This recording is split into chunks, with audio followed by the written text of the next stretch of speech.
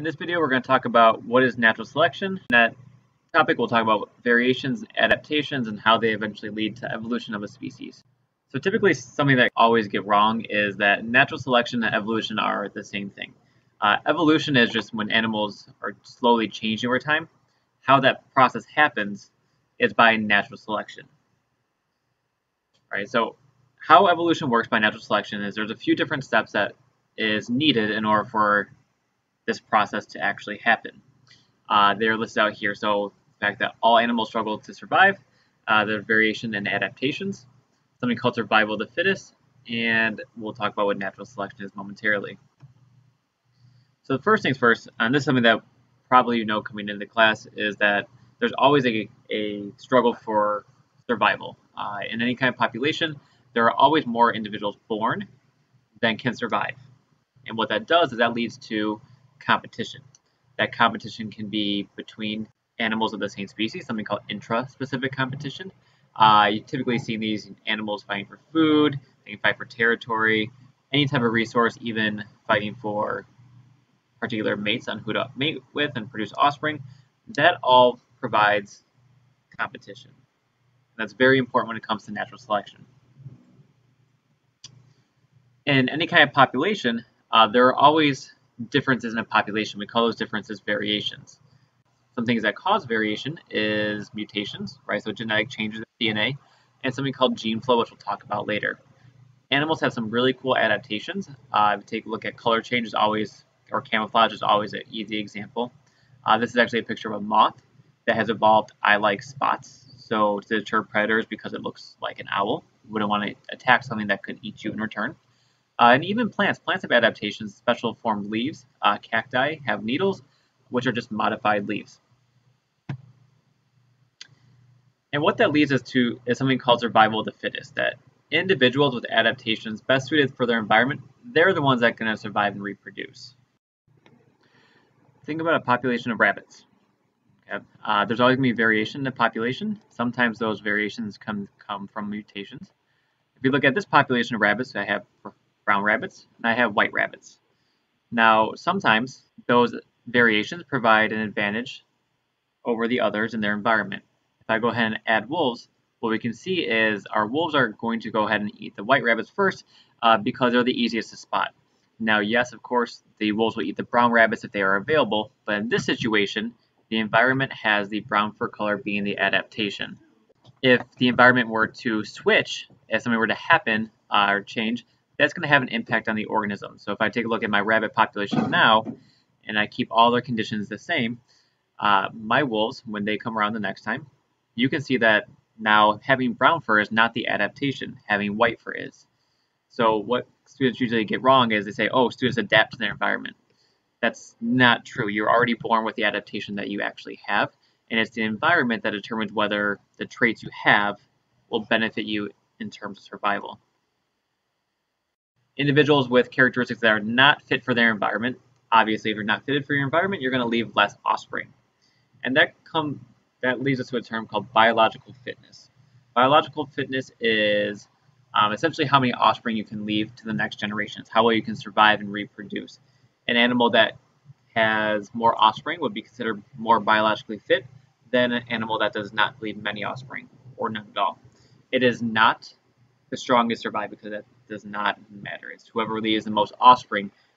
And all these three things lead to natural selection happening. Natural selection is pretty easy to understand. Essentially, you see that nature selects. Nature selects those organisms with variations better suited for their environment, and they're going to leave more offspring. And what that means is that beneficial traits become more common in a population. If you take a look at this image here, really easy to see that we talked about already, that already there are more individuals born in a population that can survive. Some of those individuals have differences. Some have horns, some are lighter color, some are lighter or darker color. And this works in many other examples, not just color. Color is just an easy talking point. And then some animals are naturally better suited to their environment. So those animals that are not suited well will die off, leaving those animals who are, circled by my mouse there, they will survive and reproduce and pass their traits on to the next generation. The key thing here with natural selection is we are not going from one organism into another. It's not a banana tree turning into a mango tree. That's not how it works here. Natural selection is a small change in traits that will add up over time. Let's go ahead and talk about one example of natural selection that we can actually see occurring in nature is the example of the bollworm and cotton. The bollworm is a pest that eats and damages cotton crops, and has shown that natural selection can act even faster than scientists can genetically engineer something. Some cotton crops have been genetically modified to produce a toxin that's harmful for most bollworms. A small number of bollworms had a mutation that gave them immunity to the toxin. They ate the cotton and lived while all non-immune bollworms died. The intense population pressure has produced broad immunity to the toxin in the entire species within the span of just a few years. Just so you guys are aware of, this is what we're working with here. Here's the actual worm. Right, so this is an example of natural selection because within our worm population there was variation, because there's variation in every population.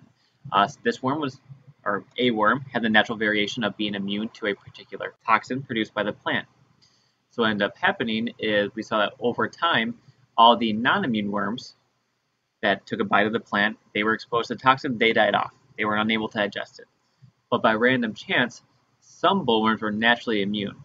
And if they were immune, they were able to eat the cotton, survive, and reproduce just fine. So we're able to see an increase in this population of worms. And now most of the worms are actually affected by the toxin. Another good example of natural selection is when we're working with bacterial resistance to antibiotics. The first antibiotic, penicillin, was produced in the 1940s as some kind of drug that would help fight bacteria.